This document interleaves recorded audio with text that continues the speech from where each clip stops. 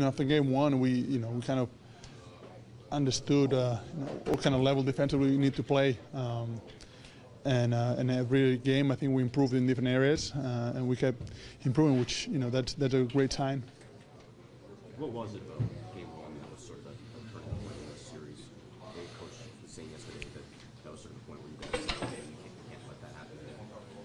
Well, yeah, defensively, I think we allowed them a lot of movement, a lot of freedom, and obviously they're a talented team, and they have great players and know how to play and great make decisions. And once you play and trade punches with the team, you might lose. Marc, do you feel like now that you've played more than a dozen games together with this starting five group, you've kind of figured out your identity and figured out all the chemistry? And continue to grow and continue to learn. To me, it's a continuous learning process. Playing with the guys. I think that game one was a perfect example. At the end of the game, that shot from DJ at the top of the key. If you play with those guys long enough and you're in that situation long enough, you know what's expected and what the coverage would be, and those things don't happen. So, to me, always, even through tough times or things that don't go well, you can always learn a lot of things, and even good or bad, you always learn. Well, if you're saying you'd still figure out more, then how exciting is it for what is to come for this team? Correct. It's very exciting, and that you still have a lot of room to grow, and you can see it and you can feel it.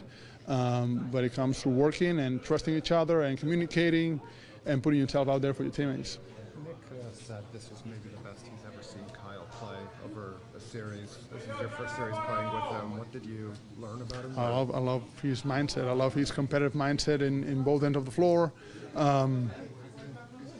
Even game one, everyone outside of here, obviously I think overreacted a little bit, but he just the player that he is competed. We all took it personal and took over, I think, a little bit and show how well we need to play, and not only how we can play, how we show one another how aggressive we need to play in order to impose our will defensively. Marc, what was the key for you and Serge in keeping Vucevic contained in the series defensively? I think our physicality. I think staying on him.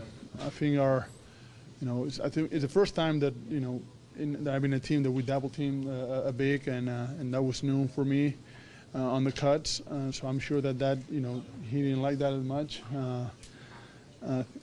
We took it off afterwards, but it gets you off your rhythm. He's a great player.